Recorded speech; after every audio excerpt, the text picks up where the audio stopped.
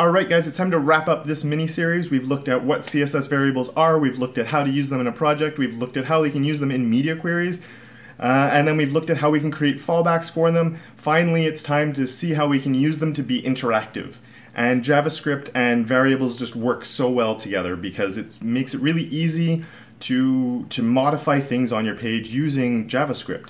Before, you could always change a theme, but it was complicated how you had to do it. You either had to have a lot more CSS or you almost had 2 batches of CSS to switch through your themes. You just write the CSS once, change the variables with JavaScript, and bang, the whole site is changing. So we're going to look at how we can do that in this video. Alright guys, so here we are in CodePen once again. So if you do want to follow along, the link is in the description down below. So one of the big advantages with the variables is the way that we can modify it with JavaScript. So here what I've done is I have 2 different options. Well, this is just a button that is going to change things when we click on it. And this button here is where we can actually, it's an input type color, which just brings up like a native color picker. There we go, in the browser. So my native color picker in the browser, I can just select wherever I want, and that's that. So that's a cool little nice thing that we can use. So coming over into my JavaScript now, I'm going to start with my button down here, and then we'll move up to that one. Or actually, before we do that, let's do a couple of things. Let's set up our variables. So we're going to have a const, and we'll have a few different ones. We're going to do color input, which is going to be this button or our color picker thing there. So that's going to be equal to document. Let's make this bigger so we'll be able to see what I'm writing. Document.query selector and input. And one nice thing with the query selector is I can actually do like input and then the type equals color all inside of there. So one advantage with query selector, in this case I only have one input, but if you ever had a site that had multiple, you can easily select something like that. You don't have to have a class on it or something. Even though query selector is a bit slower than get elements by class name and all of that. We're gonna have a second one, which is gonna be our color button. So that one will be document query whoops, I also made a typo there. Selector. For this one we'll just have button. And our third one is going to be our color variable, which is going to be equal to. Now for my color variable, it's the one that I want to change, and in this case we're going to use the yellow background that's on there. So if we come and I look at my variables, it's just called yellow. So we can just come in here and say yellow. There we go. So my yellow is now set up. So for my button, what we're going to do is we're going to do our color button. And we're going to add an event listener for a click. So if somebody clicks on it, we want to do something, right? So if they click on it, we're going to do a function. So I'm using arrow functions on this, which are the ES6 way of doing things. So when somebody clicks on this, I want to change my yellow. I want to change what it is. So how we can do that is I can select the root pretty much by doing document element. So the document element itself, so that's the root. And I can set a style on there. So we're going to do a style, and we're going to say set property. So the property that we're going to set is our color variable, and we're going to set it to green. So now if I click on this, it changes over to green. How cool is that? Awesome. So fun. So just by clicking on that, it changes. Now the one thing is, if this person is using a browser that doesn't support CSS variables, such as Internet Explorer, it won't work. Now the advantage with doing something like this is it can create a more custom experience for people who are on more modern browsers, but for those who aren't, this website's going to work fine. It's just they won't get these types of things. And they probably won't have a button that changes the thing, but you could have it dynamically load, if the person refreshes the page, you're bringing in a different color scheme, or even maybe if they scroll past a certain point, different colors start shifting, or, you could come up with something fun to do. So this is just a really basic example of how if I click on something, it will change it. It's not even going to change back. It's just setting the property to green. Something that's a bit more interesting would be with our little color picker here, right? So that one is a bit more dynamic. So we can do color input, and I'm going to add an event listener again, add event listener. So this time I'm not looking for a click though, I'm looking for a change, because this has a property, like if I click on it, it has, it's set to black right now. So I want to know if there's a change in this. So we can look for a change.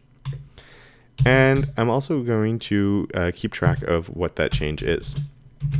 If you're not used to arrow functions, the underscore here, this is the same as just writing like the old way of doing it, function with nothing in it, whoops, like that, and then the curly braces. So you can take that whole function curly brace thing out and just sort of replace it with that and the arrow. And in this case, because it's one thing I'm taking, I don't need to put it. This would be the same as doing the old function e, and then having it that way. So I can just do e and then do my arrow, and it's just a little bit faster to write. So the first thing we should do now actually is just do a console log of e to see what this is actually doing. And of course, but if you do want this to work, you have to spell a listener right and not event listen. So let me do an inspect on here just because I can't do it sadly within. So let's go over to my console, and I'm going to click on my box here, and let's change this and push OK. And it's changed, and so it's giving me this big thing. So you can see that the event type is change. So that's why I'm listening for changes. So I'm listening for change. And then it gives me all of these things here. So one thing that you'll notice in here is I do have a target. So if I look at the target, and the target input is this thing itself. And if I look inside of there, there's a whole bunch of crap. For now, most of this isn't important, or for this thing, nothing much is in here that is very important, except all the way down here. All the way down, and there's a lot of stuff. We're looking for value, value, value, value. And there's the color I picked. So if I do this again, and I change it, let's just go to pure red, and I click OK. And we have another one. So in there, my target, and scroll all the way down. Value, type, there's type color, value, and there's the color red that I just got.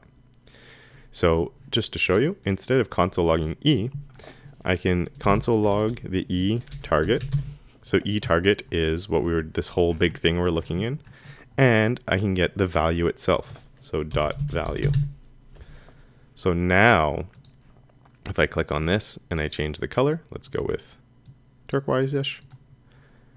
The new console log is just giving me the color. Just to show you that work, let's clear that and make it a little bit easier to see. Push OK, and it gives me the color. And if I come here and I change again, it gives me the color. So that's really cool, right? So what we can do is, instead of console logging this, we can actually use it the exact same way we did it here. So even we can copy all that and paste it. I just realized when I did this, I never really showed you what's happening. So we'll look at that in a second. So I want to change my color variable, but this time I don't want to change it to green. I want to change it to my E target value. So we can get out of here. Let's go to my elements, and let's find, because we're in a code pen, so let's just do an inspect. And here's my body, and here's my head, and here's my HTML. So let's click on this one. So this whole set property on the document element, as I said, that's the same as the root, and the root is this baby right here. So if I come on here and I change my color now, and I click OK, you can see that it's added class style is equal to, and it's changing the yellow. So it's still called yellow, which is kind of weird. I should probably change the name of that, but it's changing yellow to be that instead. So that's why it's changing right here. If I click here again, now I can go down and click OK, and it's going to change it there. And with my green button here, if I click, it's just going to change it to the green like I originally told it to. And then once again, I can come in and choose my new color there. So this is something you can't do with Sass variables. And there are ways of doing this without variables, but you can probably imagine a world where this, right now I'm changing the variable yellow and I'm only using the variable in one place. But if this variable were used in 15 or 20 different places on my website, I could change them all at the same time, which is something that could be a lot more complicated before. So it just makes it really, really easy to make quick changes to any variable you have on your website on the fly. And these variables could be modified based on anything that JavaScript could monitor pretty much. So that's really, really cool. And you can do some really fun stuff with that. So yeah, go forth and explore this and see and have fun with it, because I think it's a really cool thing that's being underutilized, especially now that browser support for it is really increasing. Sadly, it's not there 100%, but it's much better than it used to be. That was a lot of fun. I think that was cool. I'm looking forward to seeing where they goes, but I'm definitely going to be incorporating them into my workflow from now on. So I had a lot of fun exploring them with this deep dive. I hope you did too. If you did, let me know down in the comments below. Of course, if you liked the video or you liked the whole little deep dive we just did, hit the thumbs up to let me know. If you watched all this and you haven't yet subscribed, what are you waiting for? Hit that subscribe button.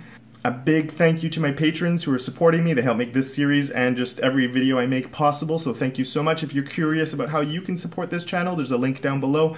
Click on it for Patreon, find out all about it down there. And until next time, don't forget to make your corner of the internet just a little bit more awesome.